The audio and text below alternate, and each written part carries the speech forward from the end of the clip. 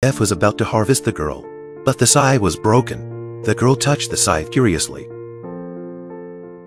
The girl was a bit overwhelmed, so she told Death she knew where there was a scythe. The girl talked to herself on the way. The Death was a little distracted. They then came to an old building. The girl pointed to the statue. It was a stone scythe. Death reached out. The stone statue surprisingly let go of his hand. The stone scythe was taken down and surprisingly turned into a new scythe. At that moment, the bell rang. Oh non, je dois rentrer, sinon je vais me faire gronder par les heures. Death put the scythe down after hearing this. He couldn't bear to hurt the girl. The girl was a bit reluctant and asked Death if he could take her away. Death didn't say yes. The girl gives Death a hug. She left. Suddenly a carriage gallops by. The girl's screams ring out. She sees Death again. Death is a little sad. He took the girl's hand and led her away.